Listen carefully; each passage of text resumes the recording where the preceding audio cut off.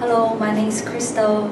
Today we are going to tell you about the tax evasion, like how does tax evasion relate to global marketing and some examples. Tax evasion is the illegal non-payment or underpayment of tax. It is one of the strategies people or companies use to evade the taxes.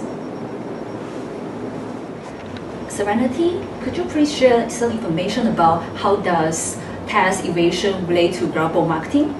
Tax has the direct relationship with the economic growth, and government need to use this tax to support the society and the economics.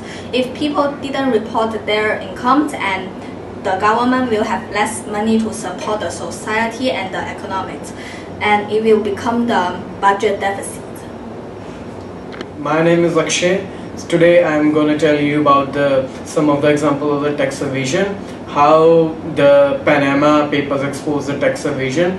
They exposed how some of the world's most powerful persons were said to have used offshore bank accounts to conceal their wealth or avoid taxes.